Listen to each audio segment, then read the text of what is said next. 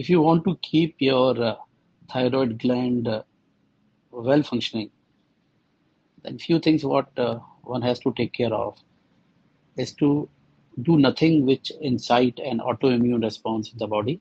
It's indeed very difficult, but still try that. And the second is prevent inflammation. For that, uh, one has to eat a very balanced diet, follow the circadian rhythm what nature has provided, wake up early and sleep on time, do some morning exercises, avoid smoking and alcohol completely. And one more thing for the thyroid function is to avoid the cruciferous vegetables in a very high quantity. Though in today's world, we don't eat any vegetable in very high quantity because everybody is now food conscious.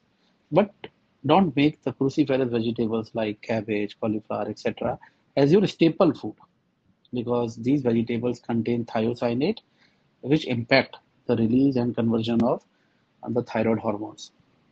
So these are few things what one can take care of to prevent any dysfunction of the thyroid gland. But if there is already a dysfunction, then other than these things, you have to take the thyroid medication as prescribed by your doctor. Thank you.